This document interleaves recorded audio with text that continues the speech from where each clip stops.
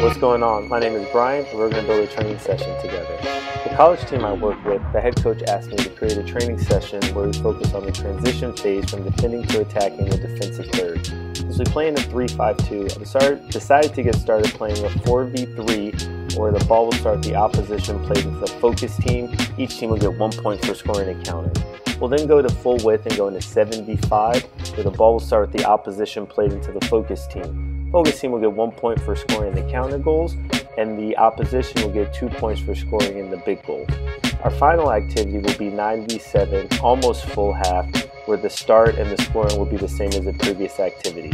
I'll then go to my iPad to figure out what my principles and sub-principles will be, and I'll go into my 5 W's.